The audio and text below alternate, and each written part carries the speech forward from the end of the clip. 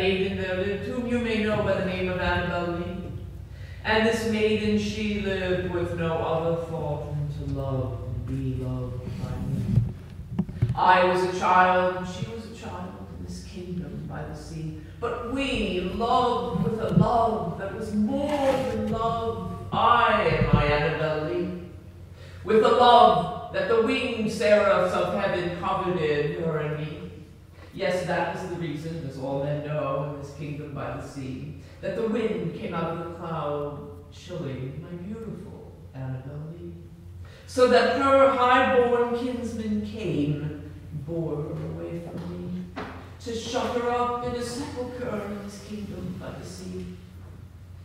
The angels, not half so happy in heaven, went envying her and me. Yes, that was the reason, as all men know in this kingdom by the sea, that the wind came out of the cloud, chilling and killing my Annabel Lee.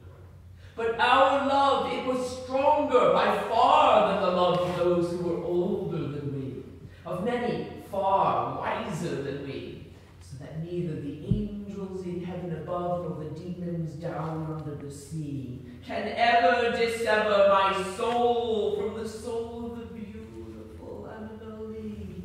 For the moon never beams without bringing me dreams of the beautiful Annabel Lee, and the stars never rise but I feel the bright eyes of the beautiful Annabel Lee.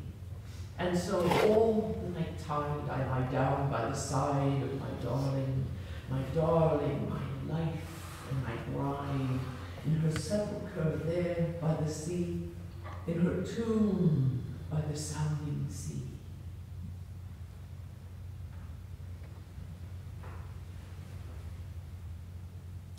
I want to explain to you why I'm not famous, or I should say, as famous for my poetry as I may be for my stories.